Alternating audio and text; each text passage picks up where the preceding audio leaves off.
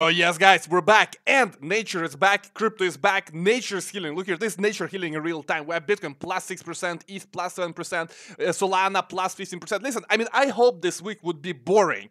This is the one time I really hoped that this week would just be sideways boring, nothing happens because I'm traveling. We're at an offsite with Morales' team, so that's why you get the potato microphone and no camera. But listen, the market is insane. The market is insane. We're really having a V-shaped recovery.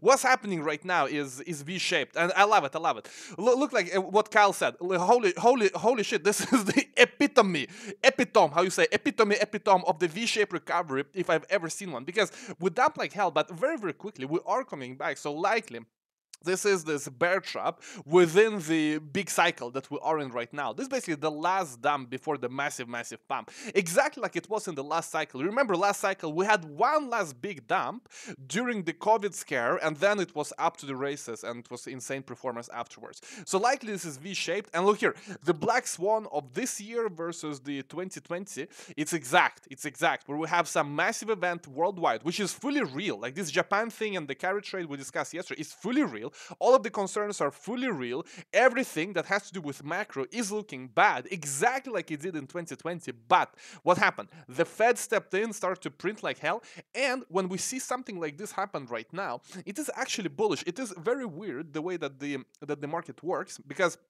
things that are bearish, really, that are bad, they are bullish. Why? Because then it means that soon Fed will have to do something. That very soon the Fed will have to step in.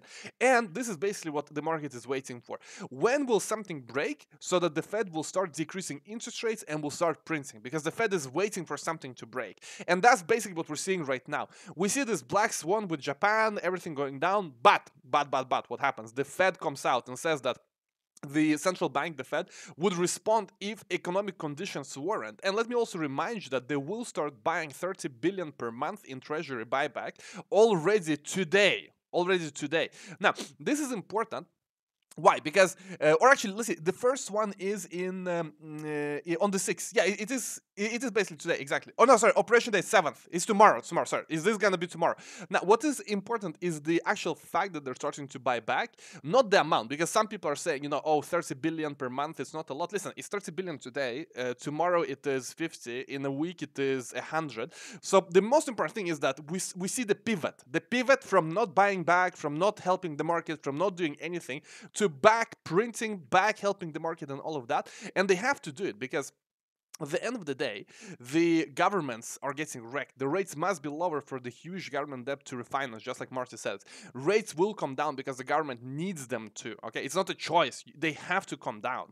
The treasury needs liquidity to monetize the interest rates payments. And this is basically the fact that when you have the treasury issuing new bonds and T-bills and other debt, they need someone to buy that. And when no one is buying, you have the Fed buying. So the Fed basically comes in and starts buying, both from the government, but also from the market. Because the thing is, when you have an illiquid market, no one wants to participate in it. Let's say that you sell me something. You sell your T-bill, like the government is selling T-bills. And I know if I buy it, I will have a hard time selling it. So I will not buy it.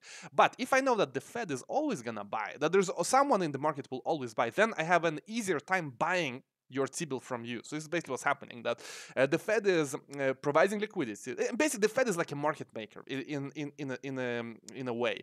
But the Fed doesn't have to be a profitable market maker. They're just there buying, you want to sell, they will buy. Basically, that's what they're doing with their certain allocated amount. So this is what Martin means, that the treasury needs liquidity to monetize the interest rate payments. The fact that when you have a market which is liquid, it has to be liquid, and the Fed makes it liquid. So rates must be lower, and the Fed has to buy. This thing, they have to buy the debt from the market, so that other investors, banks, hedge funds, and so forth are more comfortable investing in the US, buying the T-bill, because they know that they can always sell to the Fed.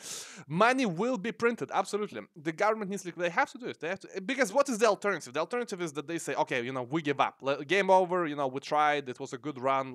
We pack up the bag and that's it. It's not gonna happen. They're gonna print until it breaks, until the system breaks fully and shifts to crypto. So global liquidity drives crypto. Patience. We gotta be patient. Buy, discount, and hold. And we have massive discounts right now in the market. Still, we are recovering, but look at the weekly. We're still down 16% over the week in Bitcoin, down 24%. I mean, this is insane discount. Okay, what we're seeing right now, it is such a gift in this kind of time. I mean, it's exactly like in 2020. We had this COVID scare, one final time, one final flash, and then it was up only. So we're seeing it still. So the discounts are very, I mean, very significant. And look here, liquidity is starting to go up. That's very important. Liquidity is starting to go up. We see it already. And the market is really positioning itself for the next leg up. Look here, El Salvador, they're buying. They're buying Bitcoin. Whenever there is a discount, they're buying. They're always buying. That's good to see. And finally, what is important is that Solana is proving so well. I mean, looking at how fast it recovers, it's very, very interesting to see. So likely Solana will do well even afterwards. Now, looking at the 7-day, let's see how quickly it can catch up on the 7-day. Yes, it is up a lot on the daily, but can it catch up the 7-day quicker than everyone else? Because I think that would be insane if it's also the fastest one up. Anyway, guys, I have to go. A quick one today, but if you want to support the channel, check out the Bybit link below. If you want to short, if you want to long, maybe you hate Solana, you can put a big fat short on it. You can use leverage to increase your gains, but be careful because you can also increase your loss. So using the link below, you support the channel, you get the platform, you can long, short any asset in crypto, basically any asset. You can use leverage, and you can get a good sign-up bonus if you use the link below, so you can get your first trades going. Guys, a quick one, maybe tomorrow we're gonna do longer, but I'm traveling basically until Friday evening. I think we can do it from the studio, so we'll have to do a bit ad hoc until then. But listen, let me refresh. Let's see what, the latest state. Well, it's the same.